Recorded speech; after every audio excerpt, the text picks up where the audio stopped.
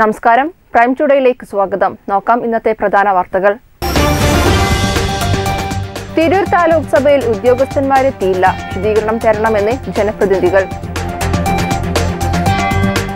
ഏറെ നാളുകൾക്ക് ശേഷം വിളിച്ചു ചേർത്ത താലൂക്ക് സഭയിൽ ബന്ധപ്പെട്ട വകുപ്പ് ഉദ്യോഗസ്ഥന്മാർ പങ്കെടുക്കാത്തത് പ്രതിഷേധാർഹമെന്ന് താലൂക്ക് നഗരസഭാ ചെയർമാൻ പി ഷംസുദ്ദീൻ. ഭിന്നശേഷിക്കാരുടെ ക്ഷേമവും പുനരധിവാസവും ലക്ഷ്യം വെച്ച് ജില്ലയിൽ ഗ്ലോബൽ എബിലിറ്റി വില്ലേജ് യാഥാർത്ഥ്യമാക്കുമെന്ന് കായിക റെയിൽവേ ഹജ്ജ് വഖഫ് വകുപ്പ് മന്ത്രി വി അബ്ദുറഹ്മാൻ. അനധികൃത കടവുകളിൽ നിന്നും മണൽക്കടത്തിന് ഉപയോഗിച്ചിരുന്ന തോണികളും മണലും തിരൂർ പോലീസ് പിടിച്ചെടുത്തു. വിശദമായ വാർത്തകൾ നോക്കാം. കോവിഡ് മഹാമാരിക്ക് ശേഷം ചേർന്ന താലൂക്ക് സഭയിൽ ബന്ധപ്പെട്ട ഉദ്യോഗസ്ഥന്മാർ പങ്കെടുത്തില്ല. PWD, കൃഷി, ഇറിഗേഷൻ, എക്സൈസ് വകുപ്പ് ഉദ്യോഗസ്ഥന്മാർ താലൂക്ക് സഭയിലെത്തിയില്ല. പങ്കെടുക്കാത്ത ഉദ്യോഗസ്ഥന്മാരോട് വിശദീകരണം തരണമെന്ന് താലൂക്ക് സഭയിൽ പങ്കെടുത്ത ജനപ്രതിനിധികൾ ആവശ്യപ്പെട്ടു. കോവിഡ് മഹാമാരിക്ക് ശേഷം തിരൂർ വാഗൺ ട്രാജഡി സ്മാരക ടൗൺ ഹാളിലാണ് താലൂക്ക് സഭ വിളിച്ചു ചേർത്തത്. വിവിധ തദ്ദേശ സ്വയംഭരണ അധ്യക്ഷന്മാരും ജനപ്രതിനിധികളും അടക്കം 50ഓളം പേർ താലൂക്ക് സഭയിൽ പങ്കെടുക്കാനെത്തിയിരുന്നു. എന്നാൽ PWD, കൃഷി, ഇറിഗേഷൻ, എക്സൈസ് വകുപ്പ് ഉദ്യോഗസ്ഥന്മാർ പങ്കെടുത്തിരുന്നില്ല. താനൂർ തിരൂർ റോഡിലെ അപകടങ്ങൾ തടയിടാനുള്ള പദ്ധതികൾ, ഉണ്ണിയാൽ പുതിയ കടപ്പുറം കുടിവെള്ള പദ്ധതി, ഫിഷറീസ് കോളനിയിലെ പട്ടയ വിതരണം, നിറമരുതൂരിലെ ടൂറിസം സർവേ, പൊന്മുണ്ടം പഞ്ചായത്തിലെ റോഡ്, പുറത്തൂർ പഞ്ചായത്തിലെ മണൽവേട്ട തുടങ്ങി നിരവധിയായ പരാതികളാണ് താലൂക്ക് സഭയിൽ ഉയർന്നു വന്നത്. വകുപ്പ് ഉദ്യോഗസ്ഥന്മാരെ അറിയിച്ച് മറുപടി നൽകാമെന്ന് തഹസിൽദാർ P. ഉണ്ണി പറഞ്ഞു. ജില്ലാ പഞ്ചായത്ത് അംഗം VKM ഷാഫി, താനൂർ നഗരസഭാ chairman P. Shamsuddin, Niramaruthur panchayat president Ismail Puthussery, P. Abdurahman, Saithalikutty, advocate K. Hamza, ബാവ, വെട്ടം ആലിക്കോയ തുടങ്ങിയവർ സംബന്ധിച്ചു.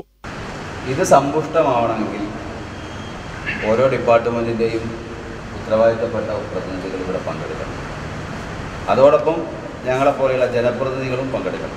ഗ്രാമപഞ്ചായത്തിൻ്റെ, ബ്ലോക്ക് പഞ്ചായത്തിൻ്റെ, മുനിസിപ്പാലിറ്റിയുടെ അധ്യക്ഷന്മാർ, എന്തെങ്കിലും കാരണവശാൽ അധ്യക്ഷന്മാർക്ക് വരാൻ കഴിയാത്ത സാഹചര്യം ഉണ്ടെങ്കിൽ അവർ ചുമതലപ്പെടുത്തുന്ന പ്രതിനിധികൾ പങ്കെടുക്കണം. എങ്കിലേ ഈ താലൂക്ക് സഭ അല്ലെങ്കിൽ വികസന സമിതി ചേരുന്ന സമയത്ത് ഈ സമയം മുഴുവൻ നമ്മൾ എല്ലാ ഡിപ്പാർട്ട്മെൻറ്റിലെയും പ്രതിനിധികളോട് ഇരിക്കാം.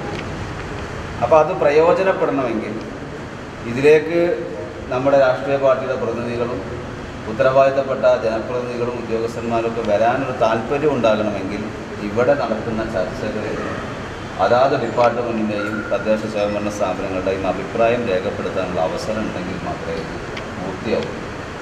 അതുകൊണ്ട് ഇന്ന് ആദ്യത്തെ ഒരു യോഗം ഓഫ്ലൈനായിട്ട് ചേരുന്ന ആദ്യത്തെ ഒരു യോഗം എന്ന രീതിയിൽ ഒരുപക്ഷെ വേണ്ടത്ര രീതിയിൽ നമുക്ക് പങ്കാളിത്തം ഉണ്ടായിട്ടില്ല. അടുത്ത സമിതി കുറച്ചുകൂടി ഗൗരവത്തിൽ കണ്ടില്ലെങ്കിൽ പിന്നെ ഞങ്ങളെപ്പോലെ ആളുകൾ പ്രയോറിറ്റി തീരുമാനിക്കും. ഈ സമയത്ത് വേറെ എന്തെങ്കിലും പരിപാടി ഉണ്ടെങ്കിൽ ഇവിടെ വന്നിട്ട് സമയം കളയാൻ കഴിയില്ല, അതുകൊണ്ട് വേറെ പരിപാടികൾക്ക് പ്രയോറിറ്റി ഞങ്ങൾ തീരുമാനിച്ച് ഞങ്ങൾ അതിന് പോകും. അങ്ങനെ പോകുമ്പോൾ ഇതിൻ്റെ ഒരു പ്രാധാന്യം നഷ്ടപ്പെടുന്ന സാഹചര്യം ഉണ്ടാക്കരുത്. ഇപ്പം ഞാനിന്ന് താലൂക്ക് സഭയിൽ പറയാൻ വേണ്ടി വന്നത് എൻ്റെ ഡിവിഷനിൽ വളരെ പ്രധാനപ്പെട്ട ഒരു കുടിവെള്ള പദ്ധതിയുമായി ബന്ധപ്പെട്ട പ്രശ്നം അവതരിപ്പിക്കാനാണ്. കാരണം എല്ലാവരും കൂടി ഒരുമിച്ചുണ്ടാകുമ്പോൾ ഈ സംയുക്തമായിട്ട് എല്ലാ കാര്യങ്ങളും നമുക്ക് അവരുടെ അഭിപ്രായം എന്താണ് അതിൻ്റെ അവസ്ഥ എന്ന് മനസ്സിലാക്കാൻ വേണ്ടിയിട്ടാണ്. ഉണ്ണിയാലിൽ നിന്ന് പുതിയ കടപ്പുറത്തേക്കുള്ള കുടിവെള്ള പദ്ധതി മലപ്പുറം ജില്ലാ പഞ്ചായത്ത് 15 ലക്ഷം രൂപ വെച്ചുകൊണ്ട് വാട്ടർ അതോറിറ്റിക്ക് ഡെപ്പോസിറ്റ് ചെയ്ത വർക്ക്, ആ വർക്ക് ടെൻഡർ ചെയ്തു. മുഹമ്മദ് അലി എന്ന് പറഞ്ഞ ഒരു കോൺട്രാക്ടർ എടുത്തു. അതിൻ്റെ പൈപ്പൊക്കെ ഇറക്കി. അതിൻ്റെ മുമ്പ് നടത്തേണ്ട എല്ലാ പ്രൊസീജിയറും പൂർത്തിയാക്കി. ആദ്യം ഞങ്ങൾ NH സമീപിച്ചു. ഇനിയിപ്പോൾ പുതിയ തീരദേശ ഹൈവേ വരുന്ന സാഹചര്യത്തിൽ NH എന്നുള്ള നിലയ്ക്ക് NH സമീപിച്ചപ്പോൾ അവർ പറഞ്ഞു അല്ല, PWDയാണ് സമീപിക്കേണ്ടത്. എസ്റ്റിമേറ്റ് പ്രകാരം റോഡ് കട്ടിങ്ങിന് ആവശ്യമായിട്ടുള്ള പണം ഏകദേശം 88,000 രൂപ അടച്ചു. 3.5 ലക്ഷം രൂപ ഡെപ്പോസിറ്റും അടച്ചു. എന്നിട്ട് ഈ കോൺട്രാക്ടർ പൈപ്പ് ഇറക്കിയിട്ട് അവിടെ പണി തുടങ്ങാൻ വേണ്ടി സമയത്ത് 2-3 പൈപ്പ് ഇട്ടപ്പോൾ ഉദ്യോഗസ്ഥന്മാർ വന്നിട്ട് ഇതിപ്പോൾ NHൻ്റെ കയ്യിലാണ്, അതുകൊണ്ട് പണി നടത്താൻ സാധിക്കില്ല എന്ന് പറഞ്ഞ് നടത്തിയത്. പ്രത്യേക പരിഗണന അറിയിക്കുന്ന മത്സ്യത്തൊഴിലാളികൾ തിങ്ങി താമസിക്കുന്ന പ്രദേശത്തെ കുടിവെള്ള പ്രശ്നമാണ്. നമുക്കിവിടെ ഇപ്പോൾ നമ്മൾ ഡിസ്കസ് ചെയ്ത കാര്യം ഇങ്ങനെ കുറച്ച് പരാതിക്കാരും കൂടി ഉണ്ടായതുകൊണ്ട് നമുക്ക് അവരുടെ പ്രശ്നത്തിന് മുൻതൂക്കം കൊടുക്കേണ്ടതുണ്ട്.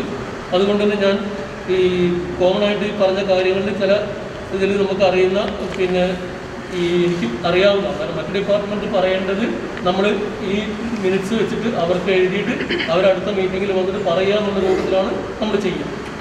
10-15 കൊല്ലം മുമ്പ് വീടുകൾ തുച്ഛം വിലക്ക് ചിലപ്പം ഇട്ടേച്ച് പോയിട്ടുണ്ടാവും. പട്ടയം കിട്ടിയത് അവരുടെ പേരിലാവും. അവിടെ പട്ടയം 15-20 കൊല്ലം പഴക്കമായിട്ട് പട്ടയത്തിൻ്റെ പ്രശ്നത്തിൻ്റെ പേരിൽ കുറേ ആളുകൾ പ്രയാസപ്പെടുന്നുണ്ട്.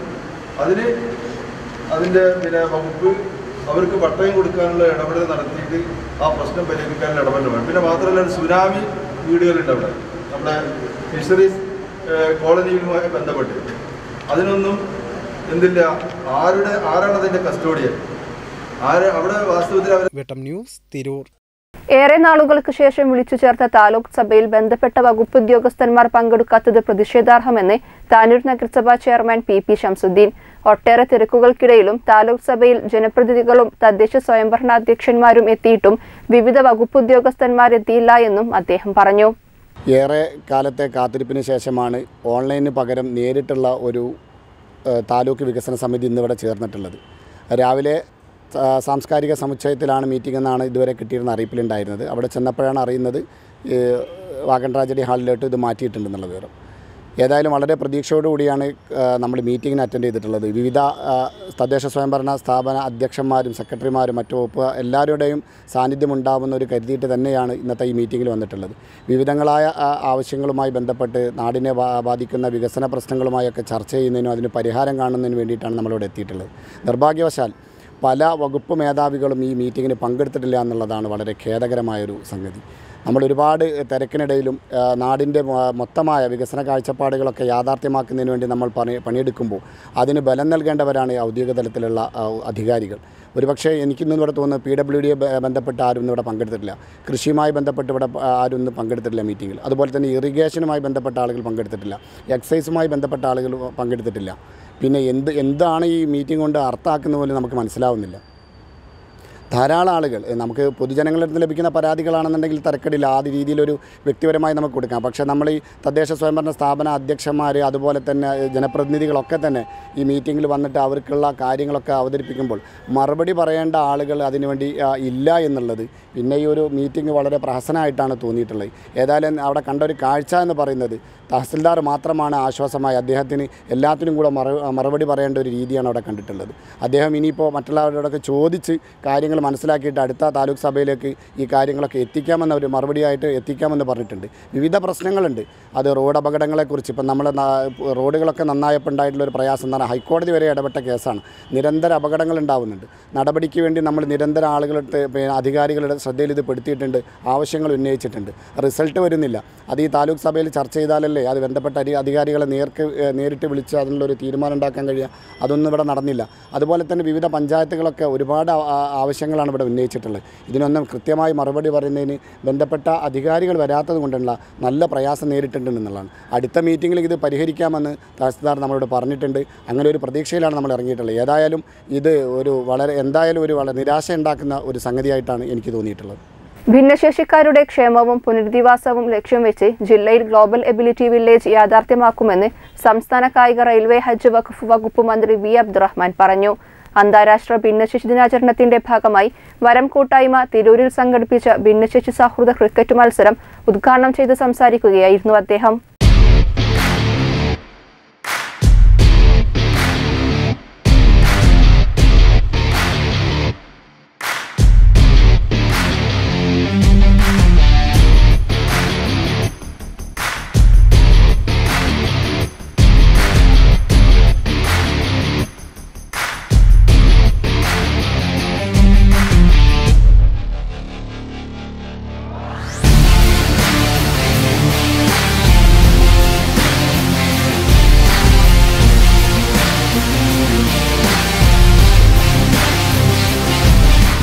ഭിന്നശേഷിക്കാരുടെ ക്ഷേമവും പുനരധിവാസവും ലക്ഷ്യം വെച്ച് ജില്ലയിൽ ഗ്ലോബൽ എബിലിറ്റി വില്ലേജ് യാഥാർത്ഥ്യമാക്കുമെന്ന് സംസ്ഥാന കായിക റെയിൽവേ ഹജ്ജ് വഖഫ് വകുപ്പ് മന്ത്രി വി അബ്ദുറഹ്മാൻ ഇതിനായി തിരൂർ താലൂക്ക് പരിധിയിൽ സ്ഥലം കണ്ടെത്തും. പദ്ധതി യാഥാർത്ഥ്യമാകുന്നതോടെ 1 ലക്ഷത്തോളം വരുന്ന ജില്ലയിലെ ഭിന്നശേഷിക്കാർക്കും അവരുടെ ആശ്രിതർക്കും വലിയ സഹായകരമാകും. അന്താരാഷ്ട്ര ഭിന്നശേഷി ദിനാചരണത്തിന്റെ ഭാഗമായി വരം കൂട്ടായ്മ തിരൂരിൽ സംഘടിപ്പിച്ച ഭിന്നശേഷി സൗഹൃദ ക്രിക്കറ്റ് മത്സരം ഉദ്ഘാടനം ചെയ്ത് സംസാരിക്കുകയായിരുന്നു അദ്ദേഹം. ജീവിതത്തിൽ തൻ്റേതായ കാരണങ്ങളല്ലാതെ ഒറ്റപ്പെട്ടുപോയ വലിയൊരു സമൂഹമുണ്ട്. ആ സമൂഹത്തെ